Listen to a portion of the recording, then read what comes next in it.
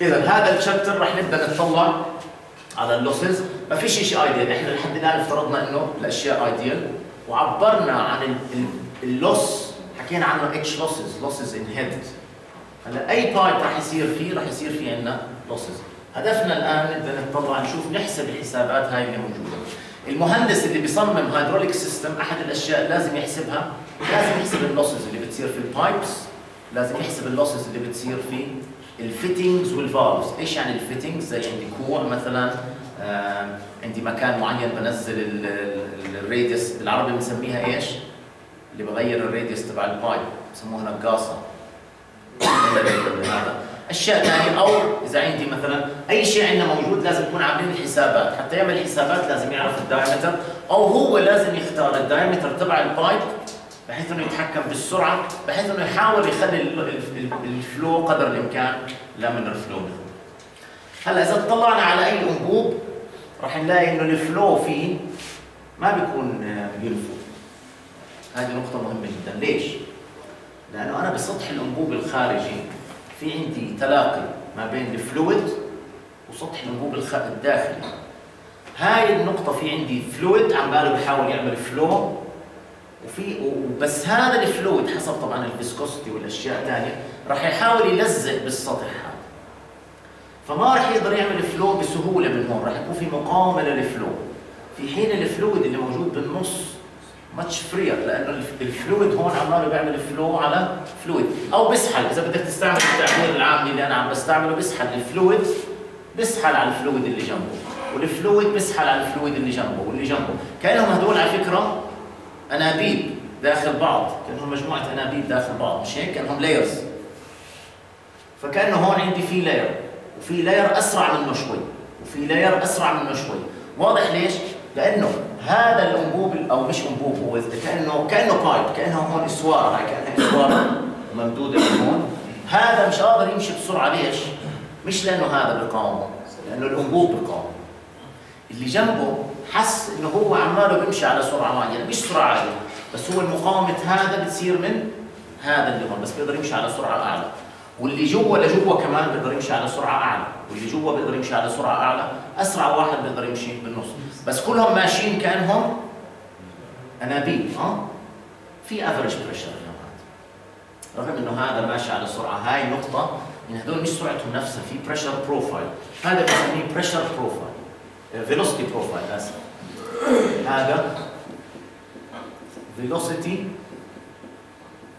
بروفايل، وكاني عمالي بقول هاي البوزيشن اكس وهي السبيد في، فاهمين؟ مرسوم هذا معكوس يعني كاني بقول عمالي اذا بتطلع على نقطه معينه عند هاي النقطه، هاي السرعه ارتفاعها، او حتى خليني ارسمه هون بالمكان الصحيح، نرسمه هون، هاي اكس اللي هو البوزيشن، عند كل بوزيشن من البوزيشنز هاي في سبيد مختلفه.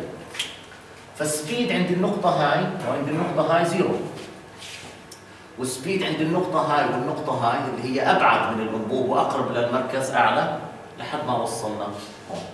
طب كيف انا بدي اعبر عن سرعه واحده للفلويد هون؟ بدي اخذ الافرج، باخذ الافرج هون، طبعا بدي اخذ الويتد افرج،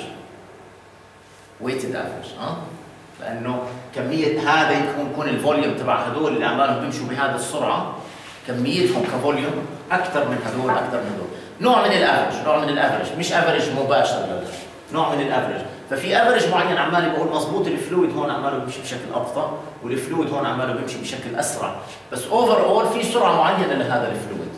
الافرج سبيد او الويتد افرج سبيد مضروبه في الاريا هاي راح تعطيني الفلو. هذا الفلو بالحاله هاي راح يكون لامينر، هذا لامينر فلو. فيلوسيتي هون بالعندي اللي هو زي هذا من هون، كاني عمالي بقول انه كل واحد من هون عماله ليكويد، عمال واحد منهم بيسحل على السطح، واللي ابعد شوي يقدر يمشي سرعه اسرع، واللي ابعد شوي يقدر يمشي سرعه. ابعد واحد عن السطح مشي اعلى سرعه، سحل على الليكويد اللي جنبه. طبعا هذا الليكويد يسحل بالنسبه لليكويد على ايش بيعتمد؟ على الفيسكوسيتي، حسب طبعا البريشر اللي محطوط. بس هذا تعريف الفيسكوسيتي اذا متذكرين، كانت الفيسكوسيتي كانت تي اللي هي الشير ستريس، يعني كاني بقول عمالي فورس معينه على اريا على في على دي. فكل ما بعدنا من هون نفس الفلويد، بس كل ما انا رحت على نقطه ابعد من هون، مين اللي عماله بيمنعهم يعملوا فلو؟ الانبوب. فكل ما انا بعدت عن الانبوب اكثر شو صار بامكاني اعمل؟ سرعه اعلى. وهذا اخذناه بعين الاعتبار لما قسنا الفيلوسيتي، لما عرفنا الفيلوسيتي اخذناها في على دي. اوكي؟ انا بقدر امشي سرعه اعلى اذا كنت بعيد عن هذا الليكويد. طبعا الفيسكوسيتي مهمه هون، الفيسكوسيتي هي راح تكون اصعب، راح يكون اصعب. فهذا الفيلوسيتي بروفايل انا توقعي راح يكون اقل تغيرا لما يكون الفيسكوسيتي اعلى. لما تكون الفيسكوسيتي اعلى بصير اصعب انه انا احقق سرعه عاليه هون، لانه مين بيمنعني؟ الليكويد اللي جنبي والليكويد اللي جنبي، كل واحد الليكويد اللي جنبه بيمنعه يمشي على سرعه اعلى، لانه صعب هذا الليكويد باي ديفينيشن لانه له هاي فيسكوسيتي. لما يكون له لو فيسكوسيتي بصير اسهل انه يمشوا هذول بالنسبه له. هلا حسب دايمتر معين من هون، وحسب فيسكوسيتي معينه، وحسب سرعه معينه، يعني بعتمد الان هلا على السرعه، على الفيسكوسيتي، وعلى الدايمتر تبعت هذا الانبوب، راح يصير عندي اسهل انه يكون الفلو لامينر.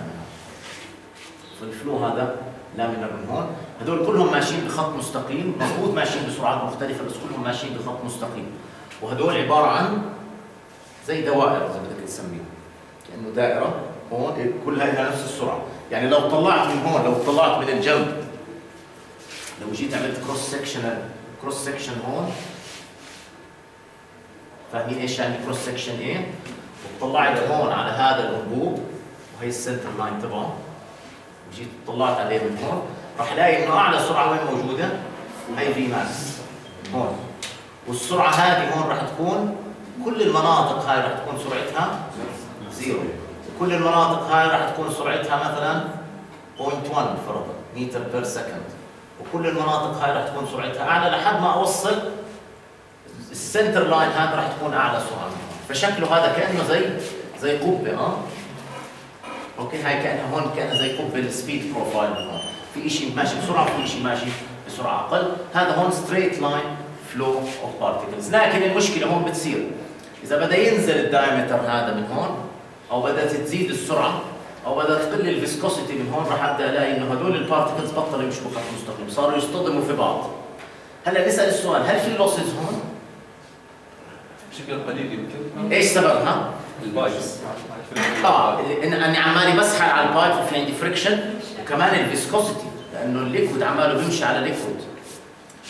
هون في عندي لوسز، بس عندي لوسز لسه اكثر. ليش؟ لانه عندي صاروا هذول يرتطموا ببعض، صاروا يرتطموا ببعض وبطلوا يمشوا، فاللوسز هون اعلى من اللوسز هون، بس في هون لوسز وفي هون لوسز. هون صار عندنا هذا راندوم فلكشيشن، صار هذا تيربلنت. وقف هاي